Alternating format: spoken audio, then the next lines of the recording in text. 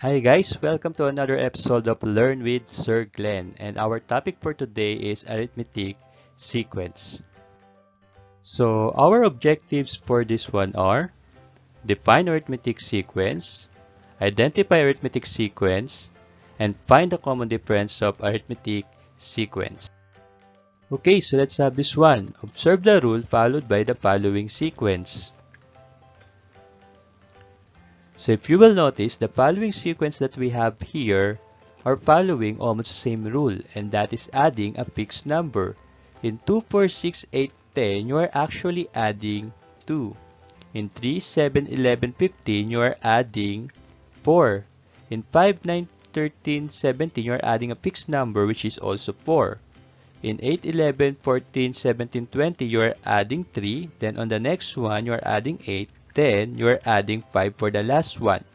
So if this is the rule of your sequence, this is an example of arithmetic sequence. So therefore, these are examples of arithmetic sequence. Arithmetic sequence is a sequence where each term after the first term is obtained by adding a fixed number called common difference.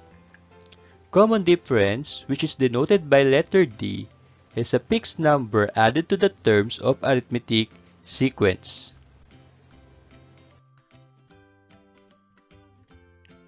Common difference is called common difference because you can actually solve the common difference by subtracting any consecutive terms of arithmetic sequence. That's the word difference, which is the answer to subtraction.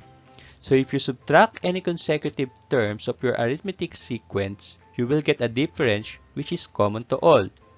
So when you subtract the terms, make sure that you subtract the term minus the previous term. So let's try our example a while ago. 2, 4, 6, 8, 10 is an example of arithmetic sequence. So therefore, this should have a common difference. So let's try.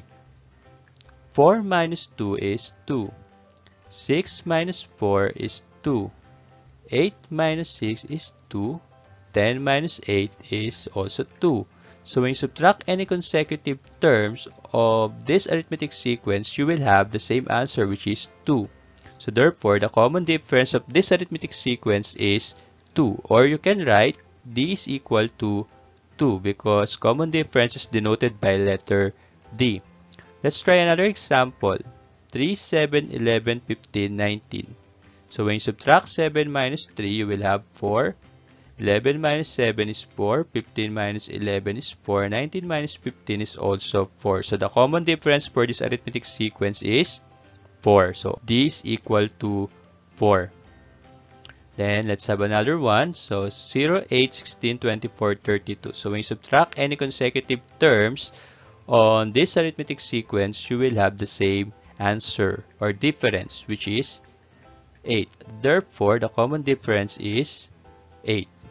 So, if a given sequence has a common difference, automatic that sequence is an arithmetic sequence. So, if it has no common difference, then it is not an arithmetic sequence. So, since the common difference is important to arithmetic sequence, let's practice how to find the common difference. So, let's try this. Find the common difference of the following arithmetic sequence. So, let's start with -2, 4, 10, and 16. So a while ago, I told you that if you want to solve for the common difference, you just simply subtract any consecutive terms on that arithmetic sequence. So for this one, we can just simply subtract 4 minus -2. Then you will have 6. Or you can also try 10 minus 4, which is also 6. You can also have 16 minus 10, which is also 6. So therefore, the common difference for this arithmetic sequence is 6, or this equal to 6. So if you're sure that the given is arithmetic sequence, you don't have to subtract all the consecutive terms. You can just simply pick one, subtract those terms, then you will have the common difference. So for this one, you can just simply check 10 minus 4 or 16 minus 10. You will have 6. So let's have the next one. 20, 18, 16, and 14. So notice that this one is different from the previous example because the terms on this arithmetic sequence are descending. So if the terms of your arithmetic sequence are descending, that will take effect on your common difference. So let's try this. 18 minus 20 is negative 2. So see, the common difference this time is negative 2. Same with the rest of the terms. So 16 minus 18 is negative 2.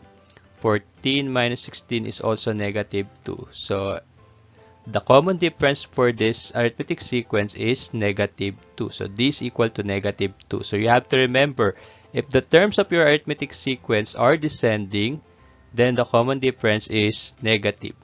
So let's have another one. 2x, 4x, 6x, and 8x. So although you have your variable, the process of getting the common difference is just the same. So you subtract any consecutive terms. So for this one, we can have 4x minus 2x, which is 2x. 6x minus 4x is also 2x. 8x minus 6x is 2x. So therefore, the common difference is 2x. Let's have the last one. 3 square root of 3, 5 square root of 3, 7 square root of 3, 9 square root of 3. So the process of getting the common difference is just the same. Subtract any consecutive terms. So you will have here 2 square root of 3, 2 square root of 3, 2 square root of 3. So the common difference for this is 2 square root of 3. So after finding the common difference, you can now use the common difference to find the terms on your arithmetic sequence. So specifically the next term.